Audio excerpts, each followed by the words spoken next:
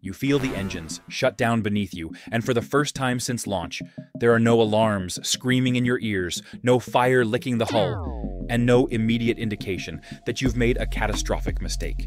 That alone feels suspicious. You step forward, boots pressing into alien ground, and for a brief, dangerous moment, everything feels fine. The horizon curves gently away from you. The sky glows with a warm amber light, and the air looks thick but calm, heavy without being violent, peaceful enough to lower your guard. Congratulations. You've landed on Kepler 22b, a planet 635 light-years from Earth, orbiting a star so similar to our Sun that astronomers once whispered about it like it was a second chance. A world sitting neatly inside the habitable zone, where liquid water could exist if everything else lined up just right. This planet made headlines for one simple, terrifying reason. You might survive here, and that thought should scare you more than anything else. So keep your helmet on, stay close, and don't touch anything. Let's take the tour. Before we talk about the planet itself, let's acknowledge how absurd it is that you're standing here at all.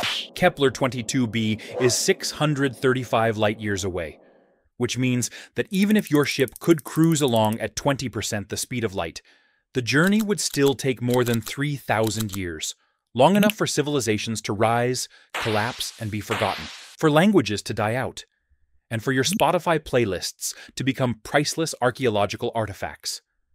So yes, you cheated. Warp drives, space-time shortcuts, reality-bending technology that physics hasn't signed off on. However you arrived, the universe noticed. And physics, as a rule, doesn't forgive shortcuts. Keep that in mind as we continue, because this planet is about to collect its toll. Alright, first stop on the surface tour. Look up. Kepler 22b orbits a G-type star, almost identical to our Sun, just slightly smaller and cooler, with a surface temperature of roughly 5,500 Kelvin. The light it casts feels familiar in a deeply unsettling way, warm and comforting enough to trick your brain into thinking you're home. That resemblance isn't an accident. Stars like this are stable, long-lived, and predictable, the kind that give planets billions of years to form oceans, complex chemistry, and maybe even life. For a while, astronomers thought this was the selling point. But here's the thing they learned too late. The star isn't the danger, the planet is. Let's keep moving, carefully. As you take a few steps forward, you start to notice it.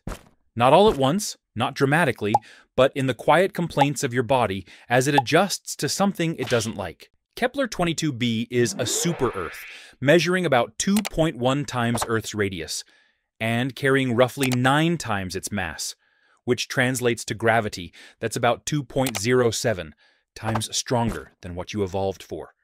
It's not enough to pin you to the ground or snap bones on contact. It's worse than that. Every movement costs more energy. Your legs fatigue faster, your lungs work harder to pull in each breath, and your heart begins renegotiating the workload like an employee who just realized the job description was a lie. Living here wouldn't kill you quickly. It would just wear you down until your body quietly gives up.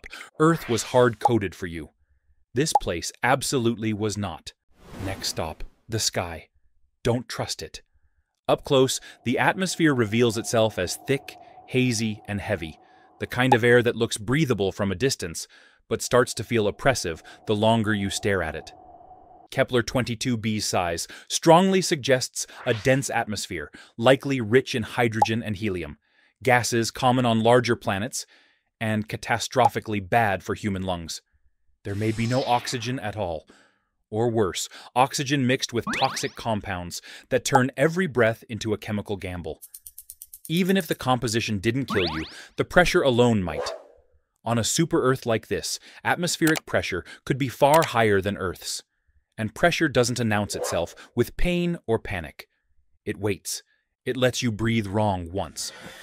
And then your lungs collapse from barotrauma, the same silent failure that kills deep-sea divers when pressure changes faster than biology can cope. You wouldn't scream. You'd just stop. Let's head toward the surface, or what passes for one. Kepler 22b is widely believed to be an ocean world, potentially covered entirely in water. stretching endlessly in every direction, with no continents, no shorelines, and no escape. At first, that sounds promising. Then scale ruins everything. With gravity this strong and an atmosphere this thick, pressure beneath the surface would skyrocket almost immediately. Water would stop behaving like water, transforming into supercritical fluid. A state where it's neither liquid nor gas, and nothing that swims, drinks, or breathes survives for long. You can't swim in it. You can't drink it. And if it's laced with heavy metals or acids, even touching it could be fatal. This ocean doesn't nurture life. It sterilizes it. Now for the statistic everyone loves to quote. On paper, Kepler 22b's equilibrium temperature sits at around 22 degrees Celsius. Room temperature, the kind that makes headlines and fuels hope. It's also completely misleading. If the atmosphere is as thick as we suspect, heat gets trapped efficiently, wrapping the planet in a thermal blanket that steadily raises surface temperatures. Water evaporates, greenhouse effects spiral, and the climate becomes wildly unstable. You don't get a paradise. You get exoplanet Venus, scorching heat during the day, brutal cold if atmospheric circulation fails at night, and violent storms as the planet desperately tries to move heat around. Kepler 22b can't decide whether to cook you or freeze you, so it compromises badly. Pause here, listen, no birds, no insects, no movement at all. Kepler 22b has existed for billions of years, which means if life ever had a fair chance to develop here, it had time, plenty of it. And yet, your instruments detect nothing resembling complex ecosystems. No forests, no reefs, no signs that this world ever learned how to hold on to life for long. Maybe microbial life exists beneath the surface. Maybe it doesn't. Either way, the message is clear. If life ever tried here, this planet won. The tour ends the same way most bad ideas do, with exhaustion. Gravity has been quietly draining you since the moment you arrive, and eventually your body makes a decision before your brain can object. You sit down, just for a moment, just to rest, just to breathe. That's when the pressure shift hits. Your lungs compress, air moves where it shouldn't, and one internal system after another begins failing as your body realizes it made a catastrophic assumption about alien atmospheres. There's no dramatic explosion, no final scream, just biology losing an argument with physics. Kepler 22b never attacks you.